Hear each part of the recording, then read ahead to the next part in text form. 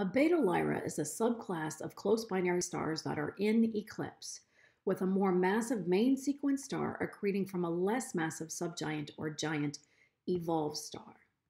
Let's take a look at an animation of a beta lyrae. So from the orientation of the telescope or from your eyes, you're viewing the system in eclipse. So let's take a look at this animation.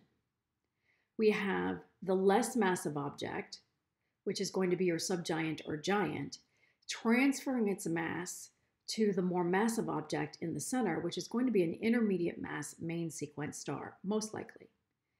Now we can't see the accreting material, but it's drawn as this purple oval around the intermediate mass main sequence star, the object in the center. So the accreting material forms a disk around the object in the center. And since we're observing the system in eclipse, we have what's known as a beta lyrae.